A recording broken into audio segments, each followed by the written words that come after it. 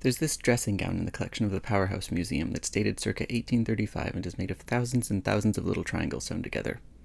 I wanted one for me, so I made one. This is not the only 19th century patchwork dressing gown out there, but it is my favourite. I think it's got a lovely shape, and the dark velvet cuffs and collar really work well and make the overall effect a bit less busy. For my version, I also took some inspiration from this coat in the V&A collection. Most of the stuff I make is 18th century, or at least very heavily 18th century inspired, so this is a whole new era for me.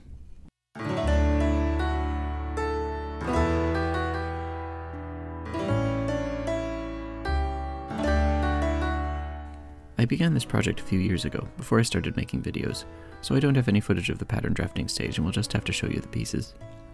I tried to figure out the shapes of the pattern pieces on the original by looking at where it cuts through the patchwork.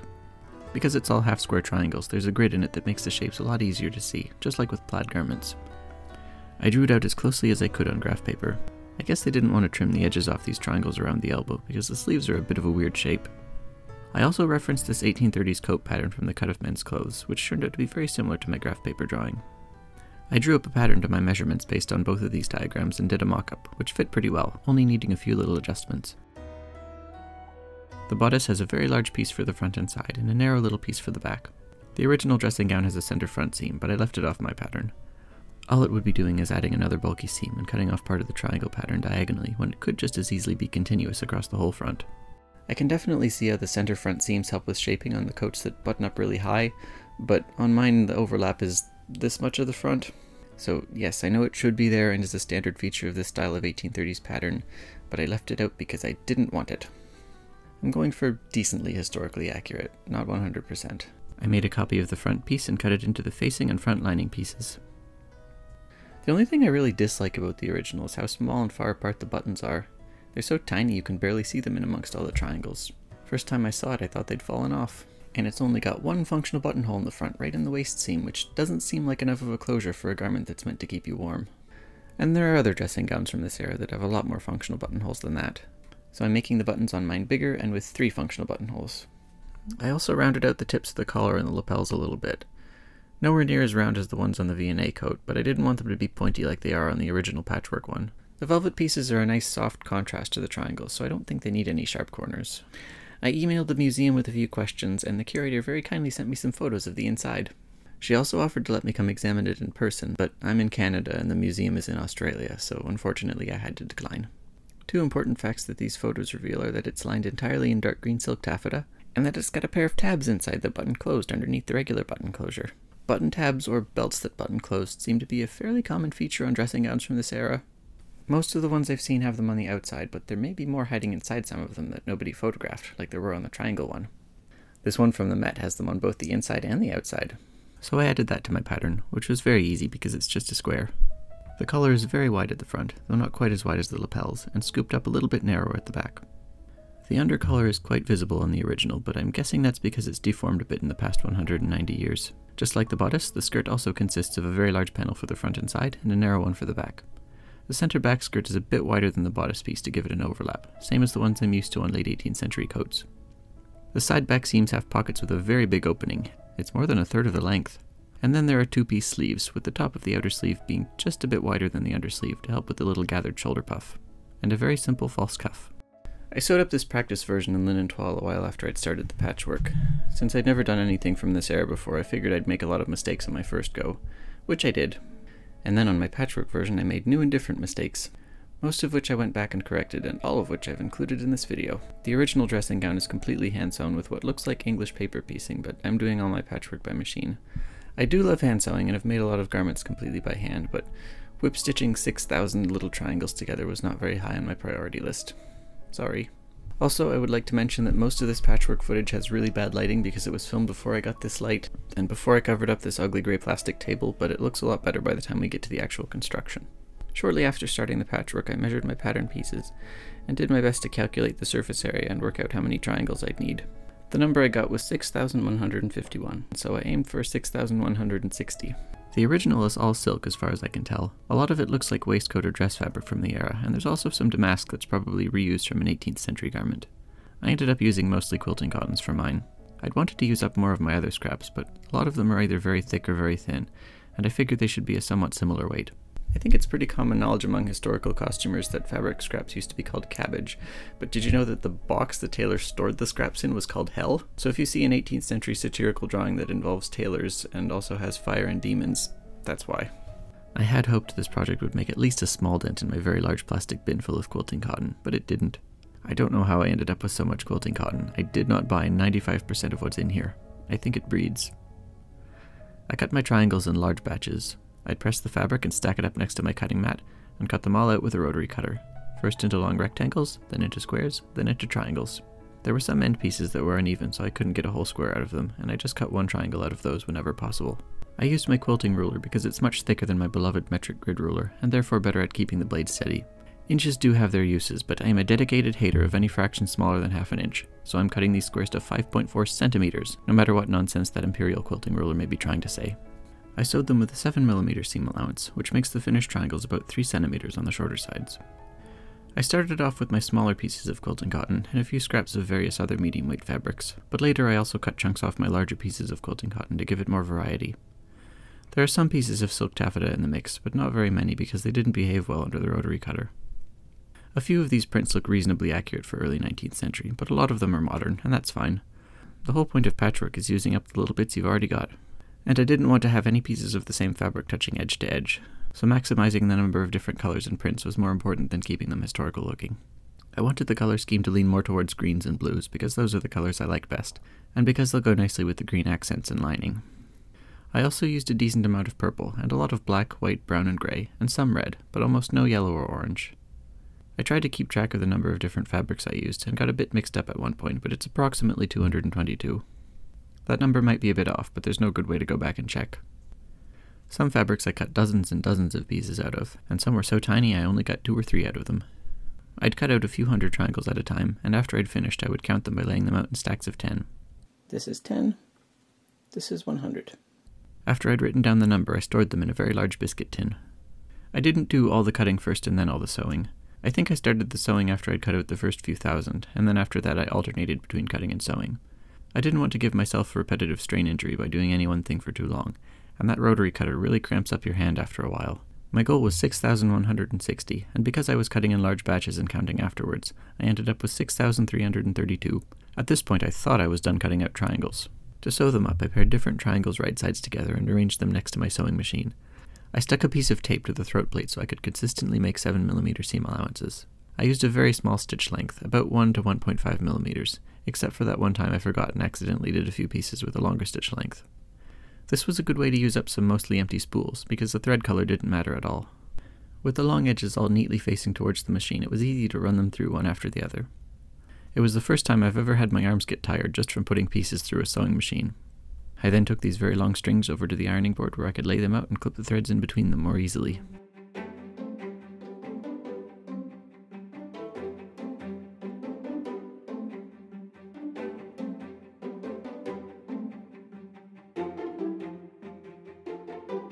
I pressed all the seams open, and the resulting squares were also kept stacked up in the biscuit tin.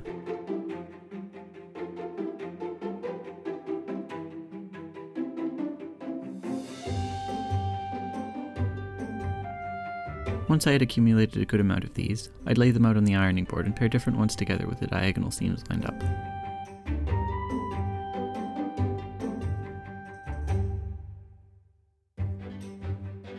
I'd sew these into rectangles and clip the threads and press them open just like before.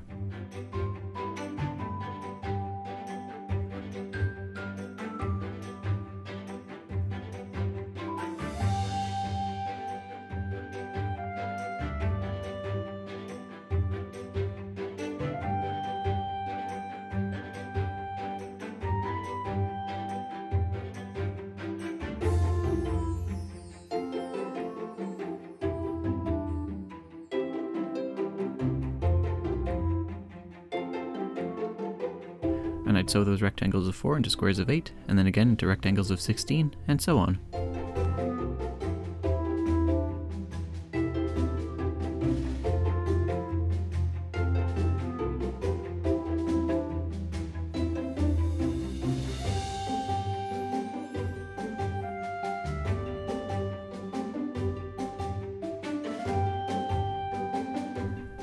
I am aware that there are methods for sewing half-square triangles together before cutting that make it go faster, but I wanted the colors to be distributed as randomly as possible.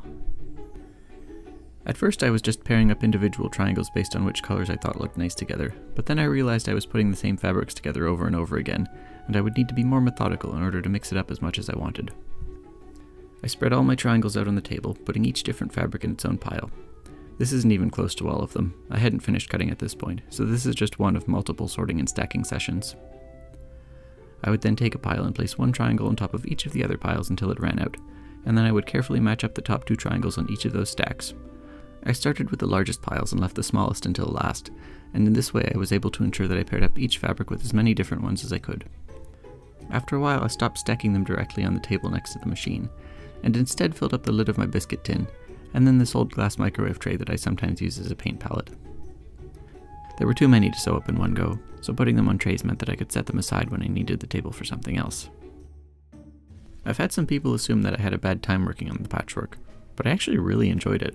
It was very calming to do such a repetitive task, and once I got into the triangle zone it was very difficult to stop. I loved putting all the different colors together and watching the pieces get bigger and bigger. I have some blocks on my timesheet that are more than 5 solid hours, and even after that much sewing I still didn't want to stop. It was harder to tear myself away from these triangles than from any other project I've ever worked on. The fact that I just could not put it down is actually the main reason it took so many years to finish. I would get it out, spend every possible moment working on it until a few days later when I was tired and sore and my sleep schedule was even more messed up than usual. Then I'd force myself to put it away and forget about it, and then months later I'd get it out and do that all over again. If I had been able to pace myself better, I honestly think I could have sewn all the patchwork without getting distracted by any other projects, which is not how I usually work at all. But then, I suppose if it had been easier to put down, I would have been more liable to get distracted by other projects. Anyways, I didn't use pins for the first few smaller seams, but once they got to the point where I was joining two rectangles of 16 together, I started pinning them. Thanks to the tape marking the seam allowance, most of the seams lined up more or less evenly, but with this many pieces, things are bound to shift by a millimeter or two. You can kind of stretch and ease them up to a certain point, but there were a few times when I had to unpick and resew a seam. At the points where 8 different corners all come together, the seam allowances get very, very thick, and I sprayed these with water when pressing them. So, I've been told by someone who quilts that I should be trimming off all these little corners. I went back and trimmed all the easily reachable corners on all the pieces I had already sewn together, but didn't bother with the ones that were folded underneath the seam allowance and hard to get at. From then onward I trimmed the corners off at the most efficient step, which was after I'd sewn 2 small squares together but before I'd pressed them open. The first 2 garment pieces I finished were the narrow panels at the back of the skirt, which didn't get filmed, and then after that I started on the very large front skirt pieces.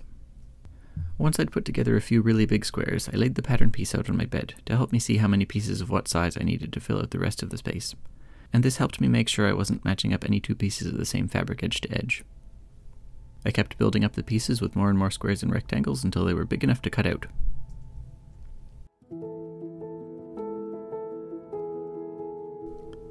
Tracing the pattern pieces onto the wrong side proved very annoying to do, and the lines were hard to see what with all those seam allowances, so I just traced them onto the right side instead.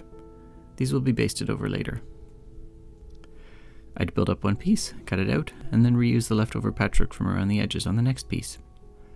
Sometimes I had to partially unpick them to incorporate them back into the patchwork, but a lot of the angled scraps were easy to reuse on other edges.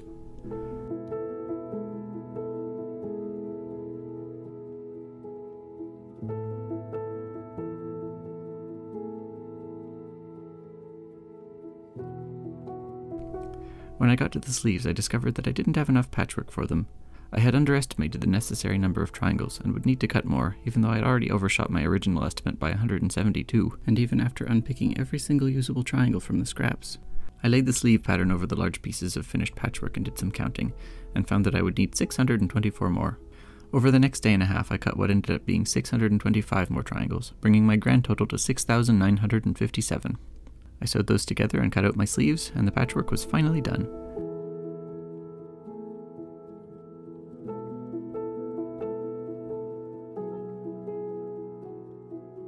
These are the scraps I had left from cutting out my patchwork pieces. Not much at all, since I kept reusing all the big ones.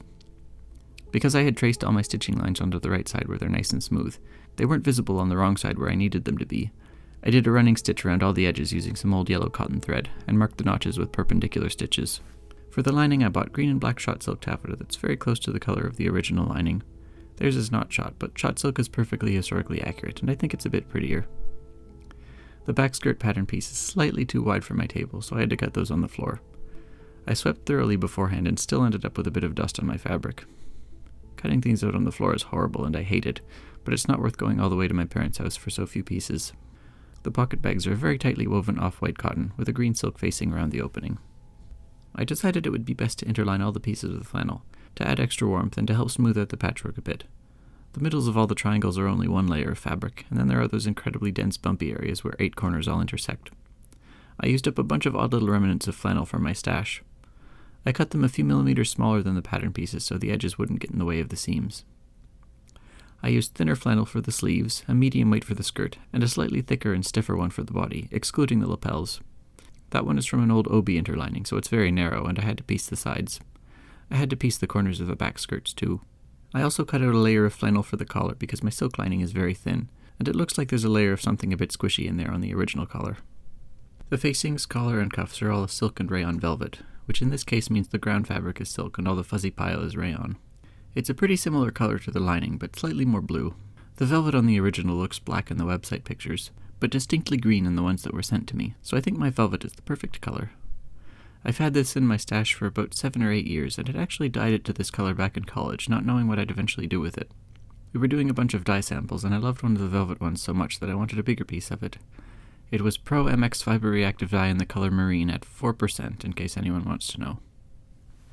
I had slightly less than half a meter, which turned out to be just enough to squeeze all the velvet bits out without having to do any piecing. I do love piecing, but would rather not do any extra seams with velvet. The stuff is very wobbly and annoying to trace. Now for the interfacing. I have to admit, I don't really know what I'm doing when it comes to 19th century tailoring. I'm used to 18th century tailoring, which is very different and a lot simpler. You just stick some buckram in there and never have to do any pad stitching. I did do some modern tailoring in college, but that was back in 2015 and I'm sure I've forgotten a lot of it. And modern tailoring is also very different from 1830s tailoring. It's pretty difficult to find information on early 19th century tailoring, and most of what I have found is about coats, which seem to be more complicated than dressing gowns. Most of my reference books are just 18th century, and the one with the 1830s coat pattern doesn't have any information on the construction or interfacing. And I don't want to invest in any new reference books just to use them for one project. I'm also working with a very different material from all these coats, and the techniques that work on wool aren't necessarily going to work well on cotton patchwork. So I'm just going to do my best to make it look nice without worrying too much about how accurate the construction is. I cut out 2 pieces of stiff linen collar canvas for the collar, and for the fronts. Collar canvas is stiffer than what you'd normally need for lapels, but because my outer material is so bulky and bumpy, I really needed that extra stiffness. I cut the second front piece without flipping the pattern over to save on material, and then just flipped it over after cutting it, to mark the fold line on the correct side. I should have left extra material along the front edge to account for the rolling, but I forgot to. The lapel is wide enough that it still turned out okay though. For the little button tab I cut a piece of buckram, plus an extra layer for the buttonholes and buttons. This is a strip from one of my old worn out linen shirts, which I've stiffened with glue. Now I needed a bit of padding to fill out the collarbone area. My shoulders are uneven, so I cut 2 layers of cotton batting for the left side and 3 for the right. I was ironing out this scrap of batting before cutting, and now there's gunk on my iron? I think there was fusible stuff on one side of the batting. I don't know where this scrap came from, and I did not expect there to be fusible stuff on it. Apparently fusible batting exists, and it made me have to clean my iron. Interesting. With all my pieces cut out, it was time to attach the interlining. I used a grey silk thread and lightly waxed it. I took a couple of stitches through each of the 8 corner intersections, where the seam allowances are the thickest, and I could attach it securely without worrying about the thread showing on the outside. I would not do anything like this if I were interlining something made of normal fabric, but I don't know how all the seam allowances will stay pressed open over time and with wear, especially on the longer seams between the larger chunks of patchwork. I don't want them flipping around, and I don't want the flannel sagging, so hopefully stitching these 2 layers together will prevent that. I don't know where else to put this, but I've gotten a lot of comments on the social medias calling this quilted, but it's not quilted, it's just patchwork. This seems to be a pretty common misunderstanding, but quilting and patchwork are not the same thing. Patchwork is when something is made of a lot of little pieces sewn together, and quilting is typically made with 2 layers of fabric with batting sandwiched in between, and then you stitch through all 3 layers to hold them together, and that stitching is visible on the outside. So patchwork quilts are very common, but you can have quilted things that are not patchwork, and patchwork things that are not quilted. They're not interchangeable words. At first I tried carefully sewing down the edges of the flannel pieces as well, but then realized I could finish those off later.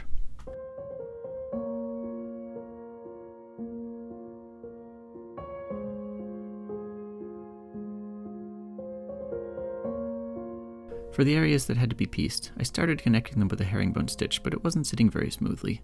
I tried a big whip stitch instead, and that worked better.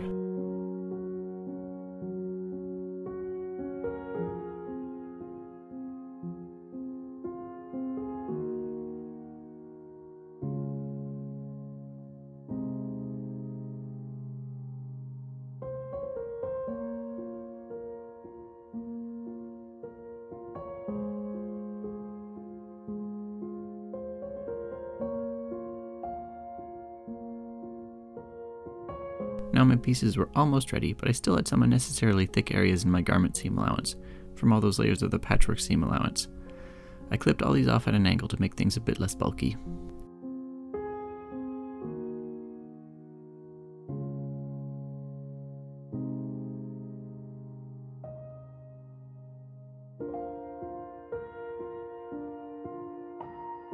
After adding the interlining, I couldn't fold the pieces up very much, so from then on I kept them in a big stack which I moved between the ironing board, my table, and my bed.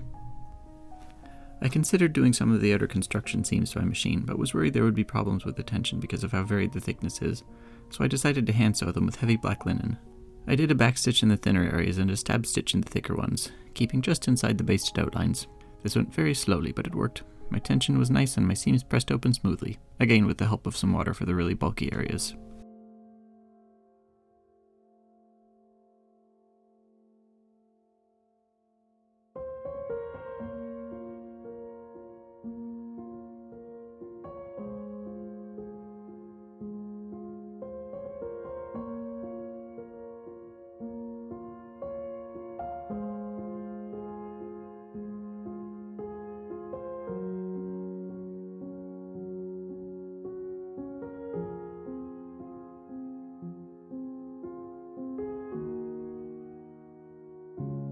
I wanted to make sure the seam allowances stayed flat, and I also wanted to finish off the final edges, so I held them down with a herringbone stitch. I used the same grey silk thread, but doubled it this time. Like tacking down the flannel, this is not something I would do under normal circumstances, but the patchwork is a tricky material and I don't want it misbehaving.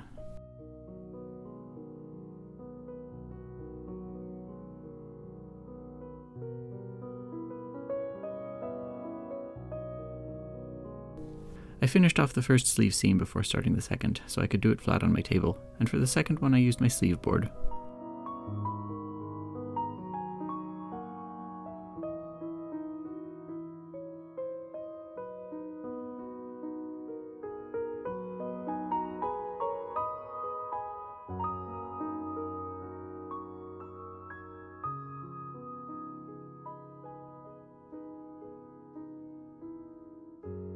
The curve of the elbow didn't fit over it very well, so I just held it over my hand for that section.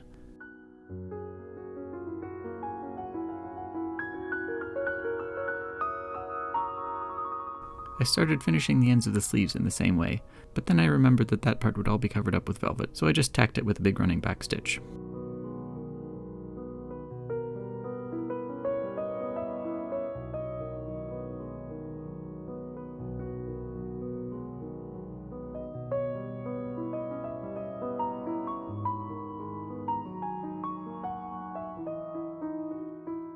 I sewed up the sleeve linings by machine, and while I was at it I sewed the center back and skirt lining seams as well.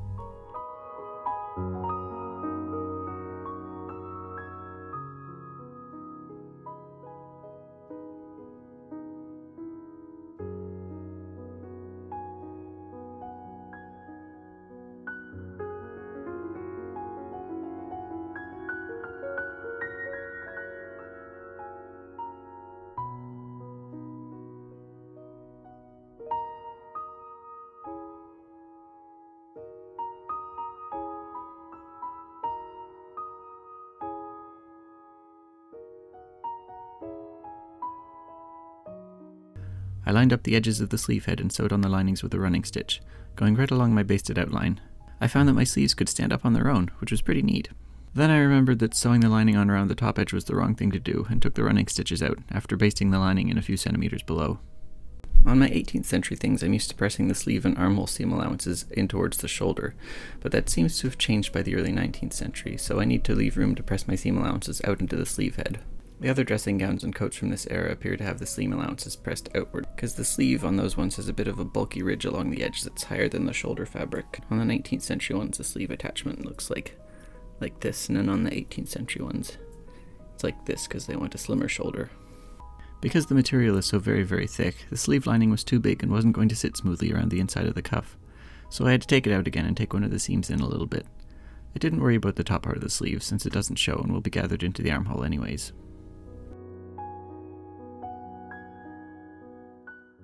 I sewed up the cuffs with green silk thread.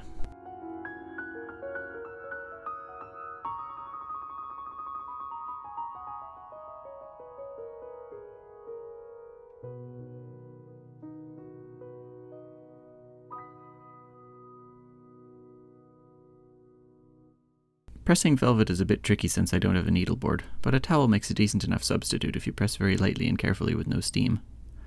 I actually pressed all my velvet seams at the same time, but if I presented all the little steps in the exact order I sewed them, then this video would be all over the place. The lower edge of the cuff gets tacked onto the inside of the sleeve with a running stitch, and then I basted it to the sleeve, carefully smoothing it upwards before attaching the top edge with a small slip stitch.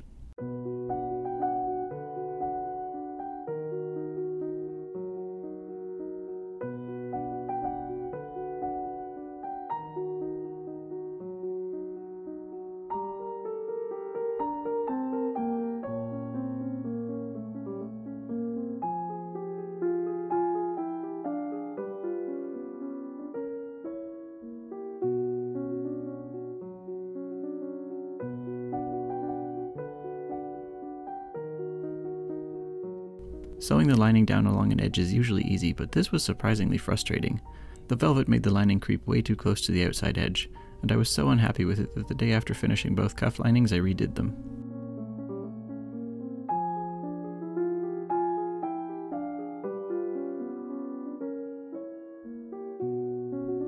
This time I turned the cuff inside out and basted the lining down, and then sewed it back on. It was only a little bit further in, but definitely an improvement.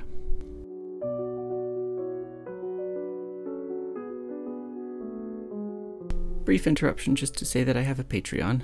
There's no sewing there, just dinosaur comics, but the dinosaurs help pay for the sewing. I also have a bunch of stuff on Spoonflower and Redbubble. Do you want a travel mug version of that 1760s fossil teapot from the Met? Now onto the bodice. I was a bit intimidated because, as I mentioned, I hadn't done any 19th century tailoring, aside from the practice dressing gown I made over 3 years ago, and hadn't done any modern tailoring since 2015. I basted the canvas on, leaving the lapel free, and sewed the cut-off edge down to the flannel layer.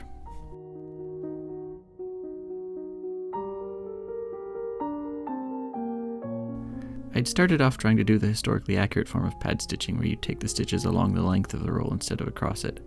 Nicole Rudolph talks about it in the 1840's Gonzo coat video, and you can see from the horizontal lines under the collar that that's the way it was done on the original dressing gown. But I found it extremely difficult and ineffective, especially with how uneven my material is, and very quickly switched to modern pad stitching instead. Normally I really love historical sewing methods, but I can't think of any possible advantages of making the stitches go that way. Pad stitching is already awkward enough, trying to keep the wide end of the lapel all folded up in your hand. I also had to tear up my first few rows and start over, because I realized I'd gone and drawn the roll line from the point where the collar meets the lapel, when it should have been slightly further in.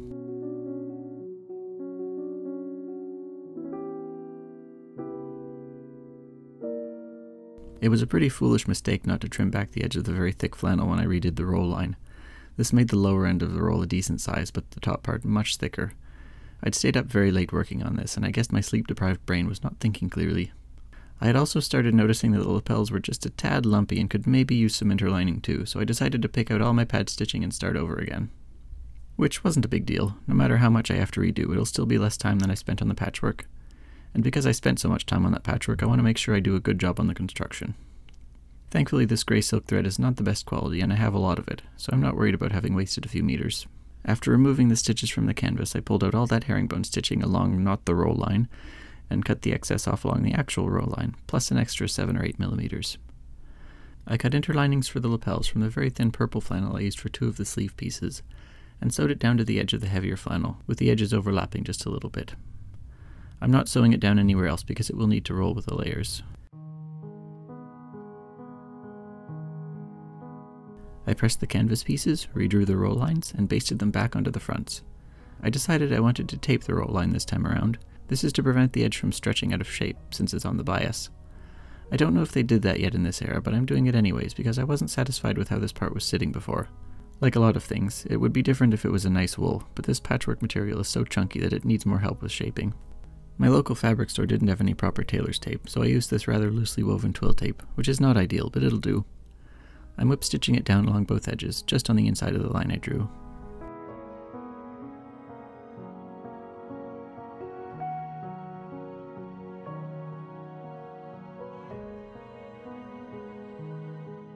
My pad stitching turned out much better the second time around, though I did have to restart the second lapel after a few rows because it wasn't curving as tightly as the first one. It was awkward to hold all the extra material in my hand in a way that wouldn't disturb the rolling, but I got a bit better with the practice that came from redoing it so many times.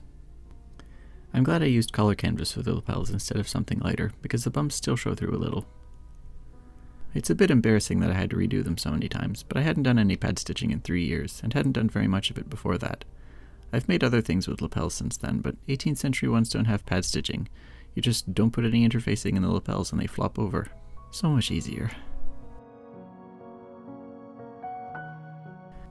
At some point in all of this, I sewed the velvet facing to the front lining. Since the velvet is so shifty and difficult, the facing had to be basted on before sewing. After that, it was fairly easy to whip stitch to the lining.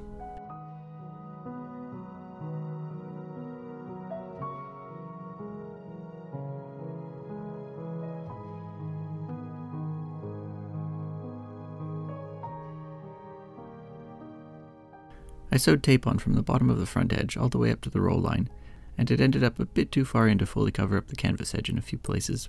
On the lapel I was able to sew through all the layers because those stitches will be on the underside with the pad stitching and they won't show. But for the little bit of the front edge that's facing outwards, I made sure to only catch it on the patchwork seam allowances.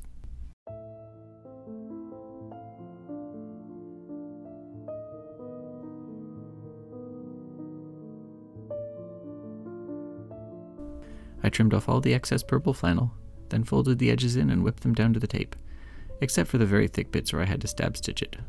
There were a couple of places where the 8 corner intersections were right on the edge of the lapel, and I had to cut a little chunk out of the canvas and tape to get it to fold over smoothly.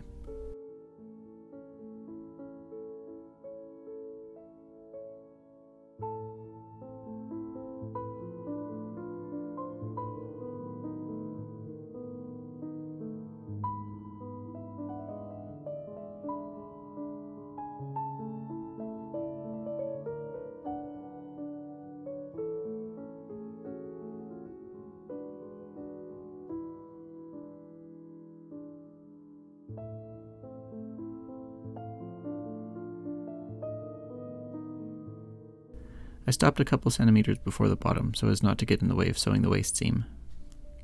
Now I had another problem. The combined thickness of the tape and seam allowance made the lapel so uneven that I knew if I just sewed down the velvet now I'd end up with a very noticeable ridge around the edge.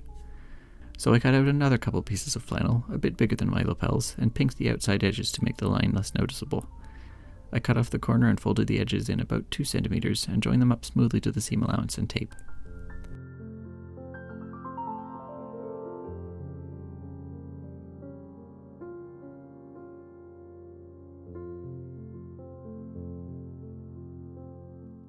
On the roll line I just cut it straight across and roughly stitched it down to the tape.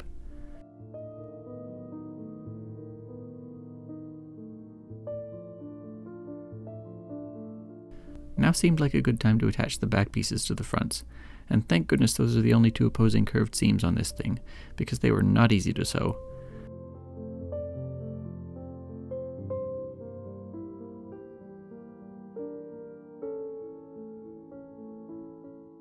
Because the patchwork is so stiff in some places and so flexible in others, it made it very tricky to line up smoothly. I had to baste them with heavy-duty thread before sewing them because when I tried without basting my seam went very wonky. I also had to trim back the edge of the flannel a bit more, even though I'd already cut it smaller than the pattern pieces. I'm backstitching and stab stitching with black linen and then tacking down the seam allowances.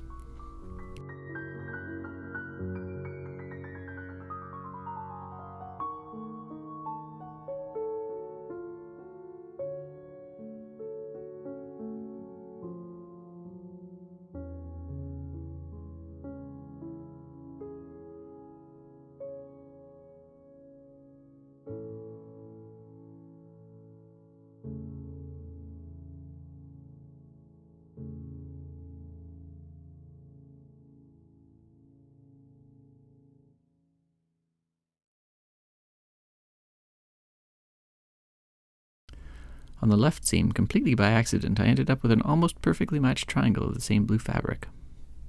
I then basted the center back and shoulder seams, so I could try it on and make sure I was putting the collarbone padding in the right place, and mark the button overlap. It was a bit narrower than when I first drafted it 4 years ago, because I've gotten a bit wider, which makes me even more glad that I left out the center front seam. It probably would have been a good idea to add the padding to the canvas before attaching it to the front, but with all the layers of the main fabric it was easy to stitch on without anything showing on the outside. Now it was finally time to add the wonderful velvet facings. As one more precaution to keep things from looking uneven, I ironed a tiny bit around the edges to crush the pile so it's a bit less bulky. I basted them in, starting with the lapels.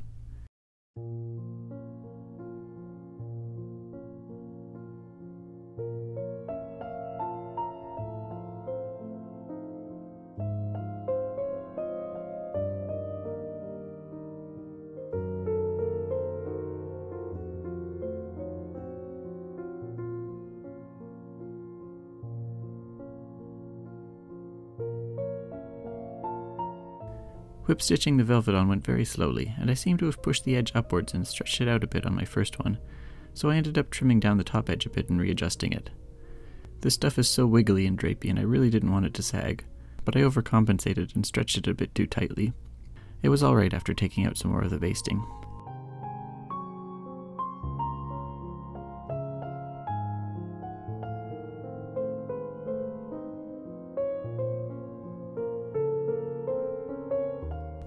Now that I've got the front lining finished on the left side only, it's time to do the buttons, so I can sew them on through all the layers except the lining. I already have an entire video on making covered buttons, so I won't go into too much detail here. These ones are made with wooden spacer beads and covered in my silk lining fabric. The buttons on the outside are 2.5 centimeters and the ones on the tabs are 2 centimeters. I'm starting with the interior tabs, so I can do a couple warm-up buttonholes through thinner material before I tackle the ones on the outside. I folded over the end of the piece that I cut longer for the buttonholes and sewed it down by machine, along with the button stand on the other side.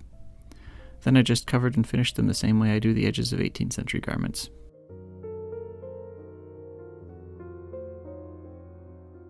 I basted the velvet in place, tacked it down along the edges, and then whip stitched the lining in a couple millimeters from the edge.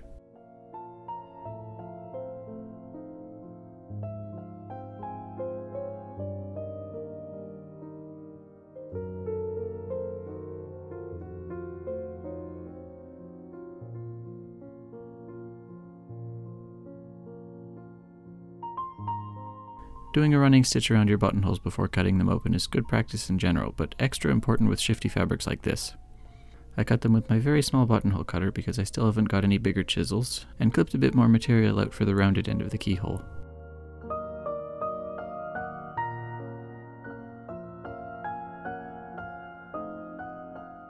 I overcast the edges with fine silk thread.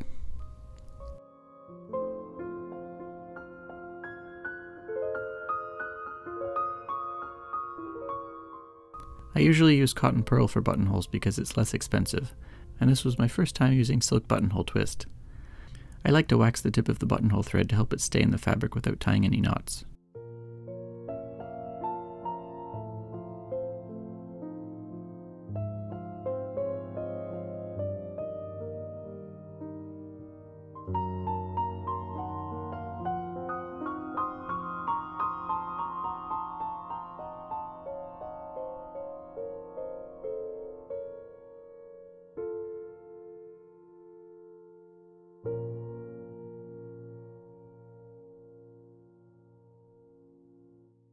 The buttonhole twist was nice and slippery, but surprisingly prone to separating and getting snagged on things. Once I got back around to the flat end of the buttonhole, I did a bar tack. I'm used to doing these at both ends on 18th century buttons, since the keyhole-shaped ones didn't start showing up until the early 19th century.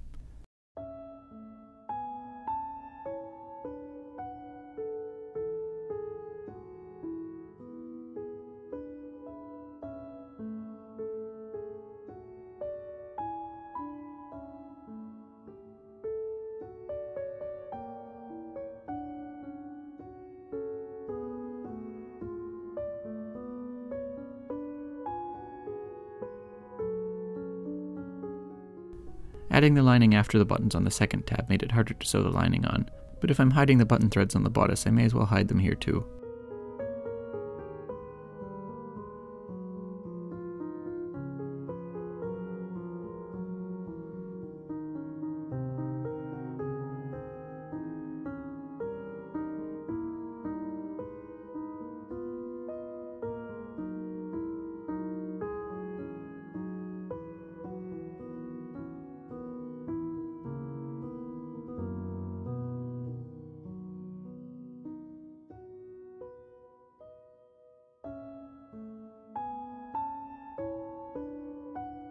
The only external buttonhole on the original is in the waist seam, so I'll have to do that one later, but the 2 extra ones I'm adding will go in now.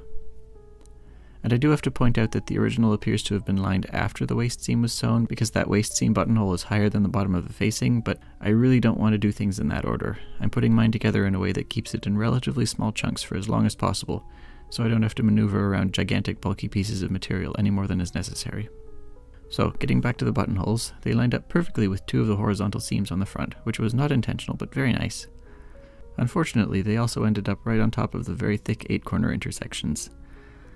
I decided to use my grommet hole punch for the rounded ends, because there was no way I was going to clip neatly through all those layers with scissors.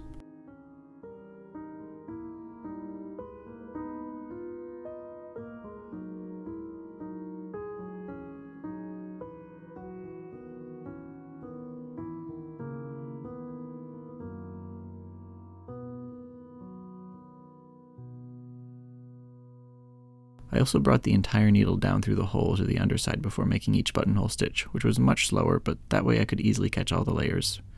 I took the stitches at a bit of an angle so I could get more of the velvet under the threads on the inside, but still have a very thin buttonhole on the outside.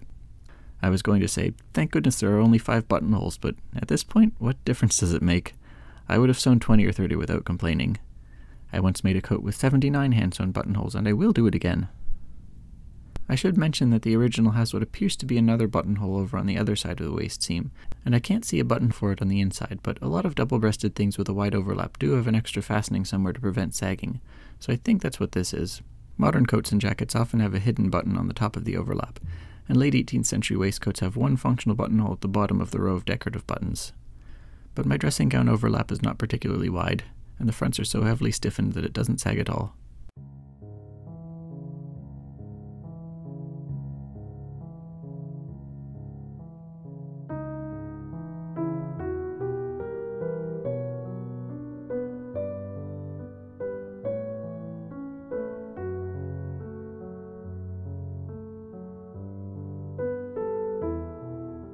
The keyhole shape made it easy to mark the button locations right through the holes, which is something I usually do after the overcasting step on 18th century ones.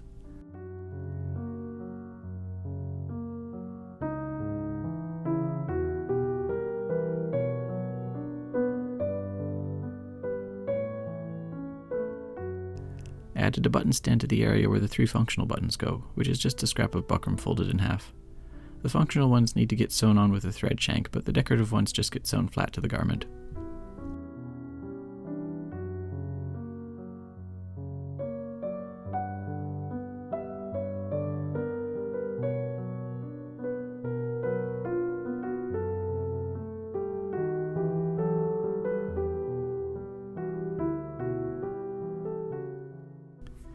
I had to unbaste the lining on the left side because I had done it too soon without thinking.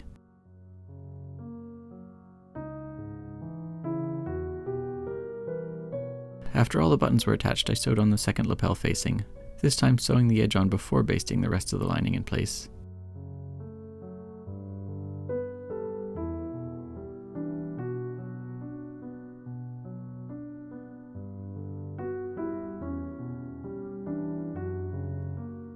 As you can see, there was a bit of a problem with the lining. The back portion on both sides is angled up further than it should be and extends well past the side back seam, presumably because I had sewn the facing to the lining with a smaller seam allowance than the one I'd marked out. Fortunately, as most 19th century tailors would probably tell you, the solution is simply to add a little dart.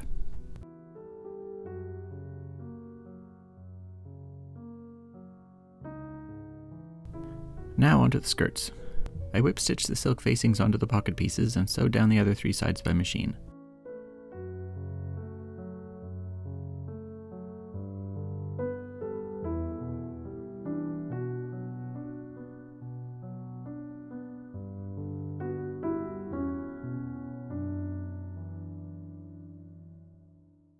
I also machine sewed the pocket bag pieces to the skirts, but went back to hand stitching for the very long skirt seams.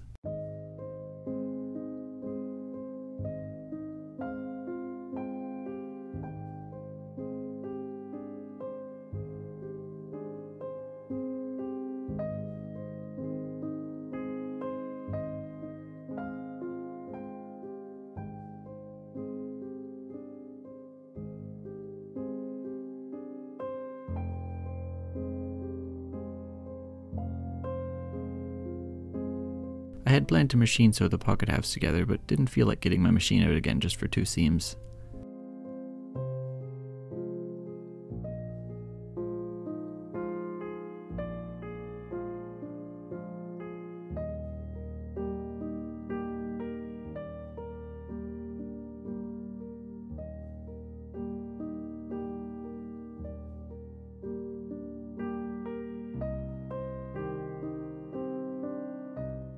I did the herringbone stitch on the seam allowances here too, except for the ones on and underneath the pocket. The top of the pocket will get caught in the waist seam later, but for now I've quickly tacked it down so it doesn't move around. The front and back edges, being cut on the bias, will definitely stretch and sag if I don't reinforce them. I still haven't ordered any tailor's tape, but I have some wide twill tape in my stash, and I added that to the 4 straight edges.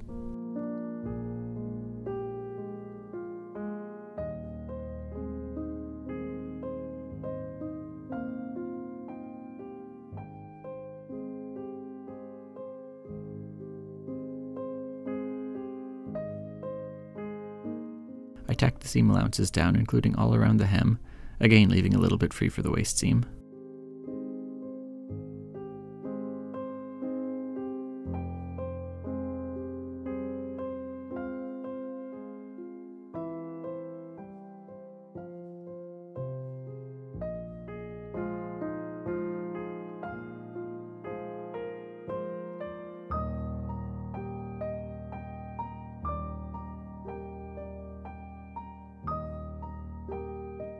The skirt pieces don't quite fit on my table, so I smoothed out and pinned the lining on in sections. I basted all around the edges, leaving enough room to fold in the seam allowances and sew them down.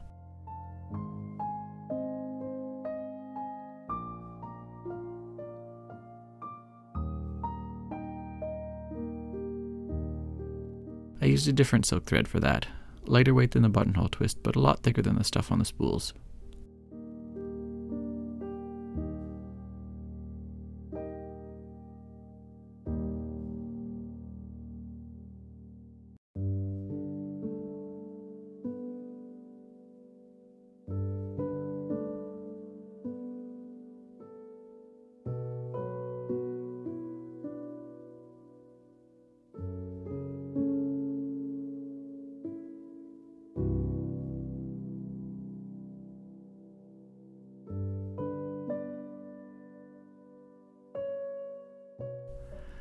Now it's just the collar left to do. After overlapping the 2 halves of the collar canvas and doing a herringbone stitch on each side, I realized that cutting the flannel with no seam allowance was a terrible idea for a piece that needed pad stitching, so I recut it a bit bigger. The flannel gets sandwiched in between the silk taffeta and the collar canvas. I basted along the row line so the layers wouldn't shift while I did the first row. I'm doing modern pad stitching again because the more historically accurate option is very frustrating and impractical, and I don't want to do it, even though I can see it's the kind they did on the original. On some of my 18th century things I try to sew them as accurately as I can, but this is not my era, so I don't care quite as much. And I am making this for my everyday wardrobe. I'm not a reenactor, I can do whatever I want. I held the collar against the lapel before starting, just to check and make sure I was doing the roll in the right place. Like the lapels, the collar was a bit awkward to hold because it was so wide, but got easier once I got closer to the edges.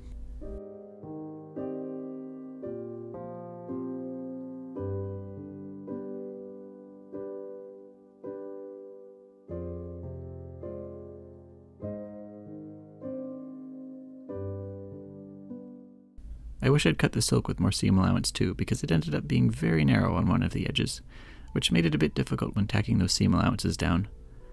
Leaving the flannel mostly untrimmed gave that edge a bit more stability.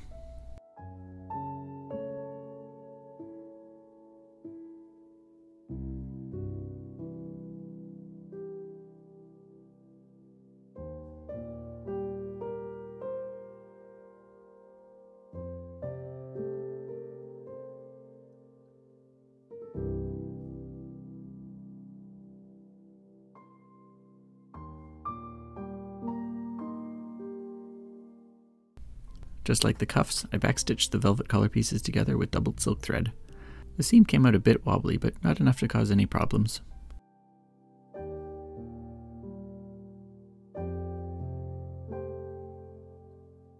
It's getting close. Everything is in big chunks ready to be put together. We need to be strategic and keep things relatively flat and easy to work on for as long as possible. So I'm going to do the waist seam next, and then once that's all finished up, I'll add the tabs in the front, and then the center back seam, and then I can do the shoulder seams and add the sleeves and collar and the back lining. I had to leave a gap for the buttonhole in the waist seam, so I measured and marked it out before starting.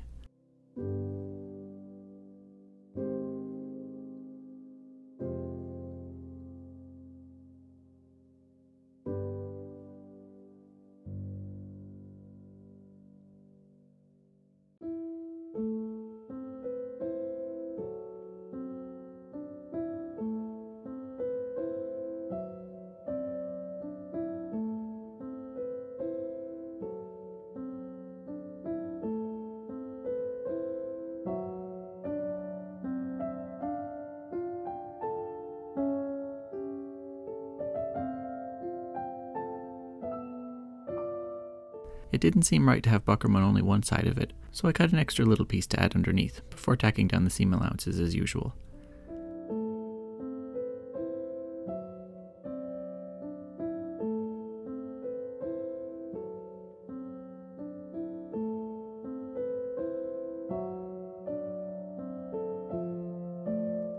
And after sewing the waist seam on the other side, I tacked down the remaining portion of the button stand.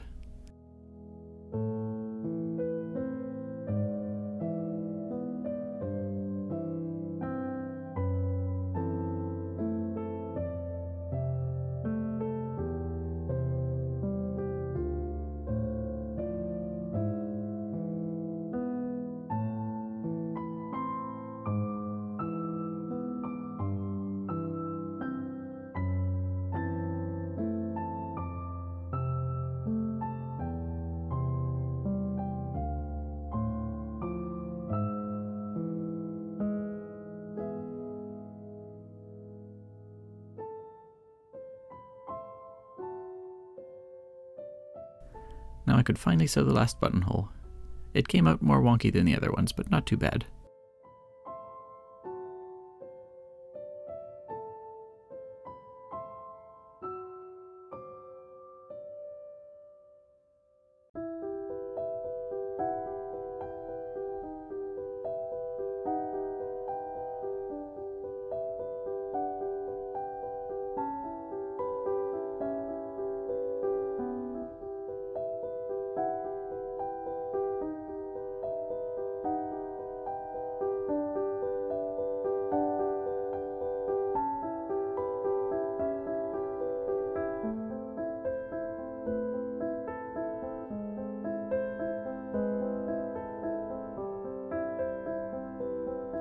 Then I buttoned it up and marked the last functional button, and sewed it on, along with the remaining 3 decorative ones.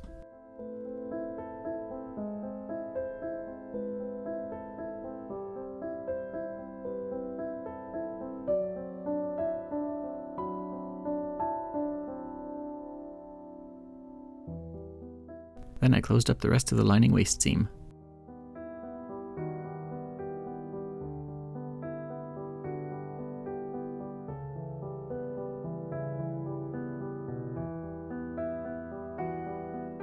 To mark the location of the tabs, I fastened all the buttons and propped up the sides of the bodice to account for the curve around the body, then pinned the tabs on.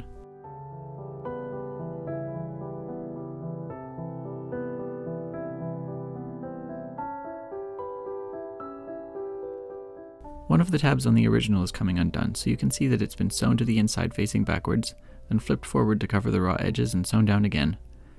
After marking the attachment point, I had to transfer the markings to the other side of the tabs, and then flipped them over and sewed them in, using a backstitch for both seams. It was a bit tricky to hold, but I was able to stitch it to the buckram layer without any marks showing on the outside.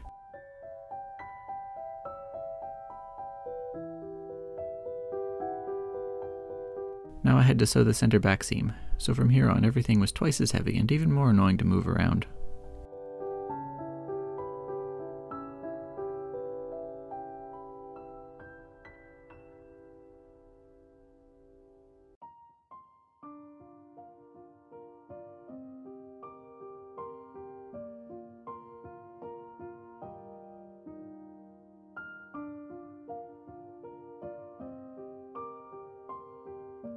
In 18th century things, I'm used to the upper back lining being the very last thing to go in, but the collar and sleeves on this dressing gown are different, and after thinking it through I decided the back lining should go in now. I basted it in and whip stitched the sides and bottom.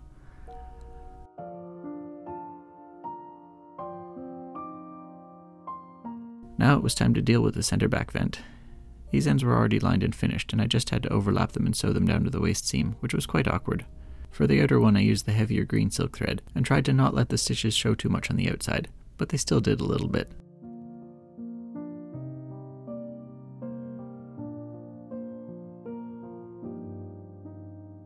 I sewed up the shoulders, and sewed the lining down to the neck and arm openings.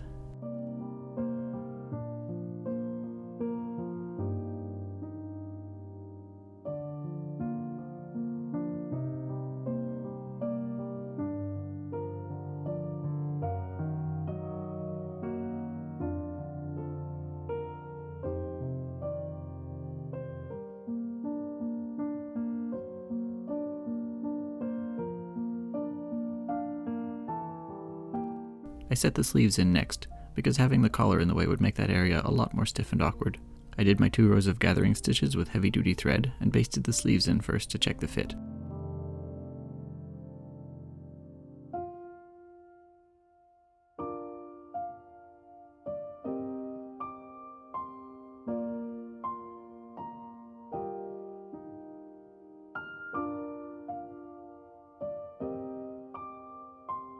I had to redistribute the gathers a bit, but after the second try they were good. I did worry that they might be a bit too long, and I drafted the pattern so long ago that I couldn't remember if they were supposed to be this length, but I looked at some 1830s portraits and saw lots of long coat sleeves, so I figure I must have patterned it that way on purpose. Not to sound like a broken record, but I'm used to 18th century sleeves, and most of them are considerably shorter. Setting in fitted sleeves is usually at least a little bit annoying, and in this material it was extra annoying. On my first sleeve I had to go back and sew over the gathering a second time, because everything was so thick I'd left some gaps.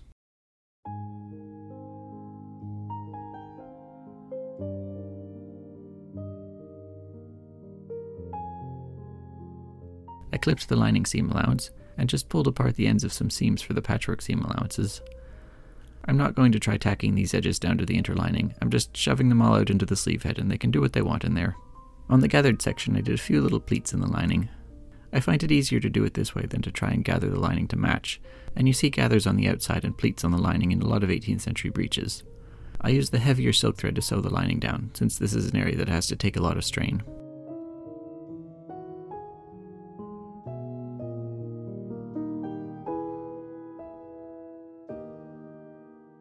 And the very last thing to attach is the collar. After pinning it on, I basted it in place with heavy duty thread, and tried it on one last time to make sure it was sitting correctly.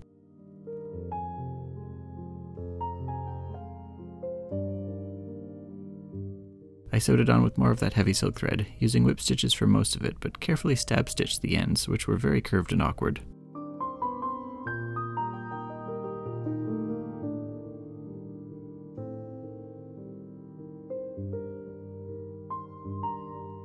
To make sure the velvet was nicely smoothed out on top, I first pinned it, then basted it a little ways in from the edge, then folded the edges in and basted it again.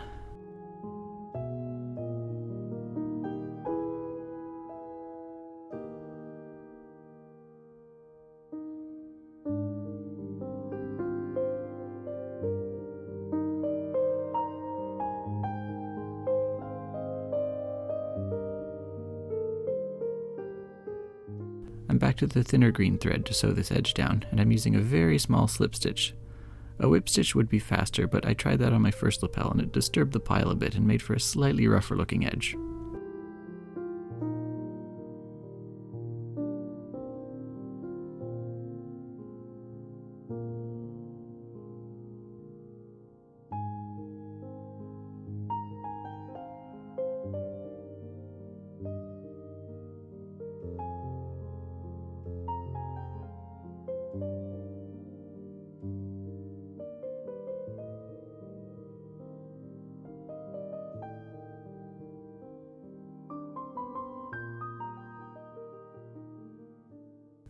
And it was finished.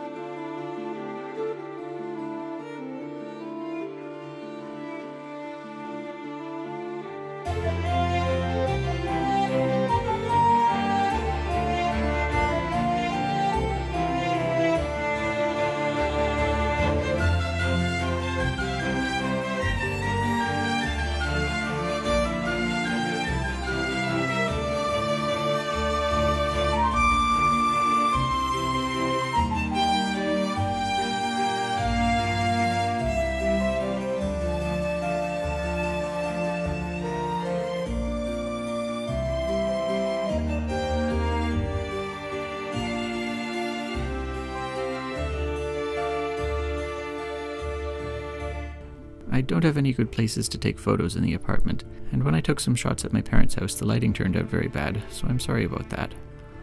Hopefully I'll be able to get some good pictures of it this coming winter.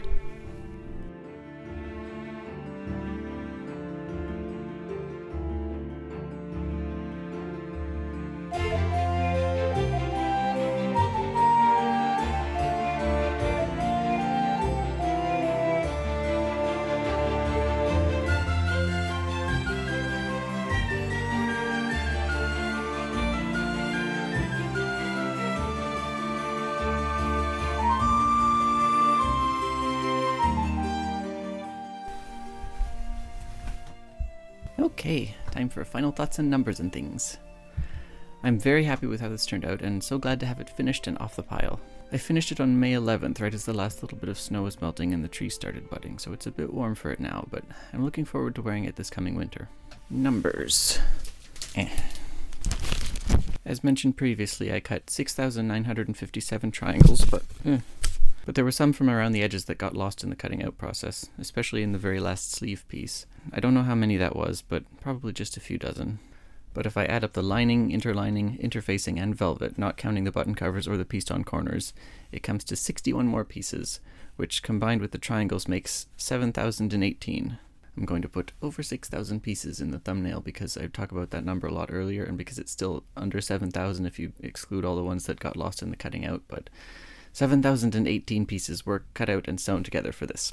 The number of different fabrics in the patchwork is approximately 222, but as I mentioned, I kind of lost count, so that might be slightly off. And the time! I tracked it all separately, so I've got my triangle cutting out on one timesheet, my triangle sewing on another, and a third one for the rest of it. That's the cutting out, the lining, and all the other bits, and the construction. Also, every time I filmed while sewing, I'd subtract a minute or two from the time I wrote down, just to account for the time I spent adjusting the camera and tripod, because I want this to be just the sewing time. The triangle cutting took 53 hours and 43 minutes. The triangle sewing took 181 hours and 41 minutes. So the patchwork altogether took 235 hours and 24 minutes. And the construction was 135 hours and 40 minutes, which is so much more than it would normally take because of all the hand tacking and how difficult it was to sew the seams and the really chunky bits of the patchwork. And because I made a lot of mistakes and had to redo stuff. If I'd sewn this up in an easy to work with fabric and done everything right the first time, it would have taken half as long or less. The linen practice version was only 54 hours. So that means the entire dressing gown took 371 hours and 4 minutes. A huge thank you to my friend Ollie for making this timesheet that does the math for you. That saved me so much time and headache. I'll leave a link to it for anyone who wants to make a copy and also use it. I didn't keep track of the monetary costs, but it wasn't too bad. The most expensive part was the silk lining. It's gone up in price since I bought it, but it was $20-something a yard at the time, and I think I bought 3 yards. I bought 3 different kinds of silk thread and some collar canvas, but the buckram was from my stash. I used 14 button molds, but those were super cheap wooden spacer beads. All the flannel was either from the thrift store or was left over from other stuff. And all the outer fabric was either given to me or was leftover scraps, or both. And I think my mother gave me the velvet. So I'm pretty sure the total cost was less than 100 Canadian dollars. And it weighs just a little over 4 pounds. I feel like leaving it on a hanger all the time will put a lot of strain on the shoulders, but I don't have any other way to store it. And if I fold it up and put it in a box, the velvet will get kind of messed up. Observations from wearing it. Ugh, dang, it's so stiff I can't comfortably rest my elbow on the table. It also makes it difficult to get an oven mitt on all the way. It's fitted and the front is very stiff, but it's not tight, so it's comfortable but not in a slouchy way. Definitely a good posture kind of garment, so if I want to be more of a potato, I'll have to wear a loose wrapping gown instead. It's also nowhere near as warm as I expected. I thought with all that material and all the air pockets in between the layers, surely it would be extremely toasty as soon as I put it on, but it actually feels very breathable. I'll be interested to see how well it does in colder weather. Update. It's unusually cold today and our heat appears to be broken, so it's about 16 degrees in here right now. The dressing gown honestly isn't doing much. I've got a flannel undershirt on underneath my nightgown and flannel pajama bottoms, and I'm still kind of cold. The dressing gown is adding a layer of warmth, but not a very significant one. It's a little bit warmer than the linen version, but I expected it to be a lot warmer, so I'm puzzled. If I ever do another one of these, I'll add 2 layers of flannel. The pockets are a good size, but I don't expect I'll use them much, if at all. I never use the pockets in my linen one. If I'm mostly just in one room, I don't need to carry things around in pockets, and they're a little bit awkward to reach.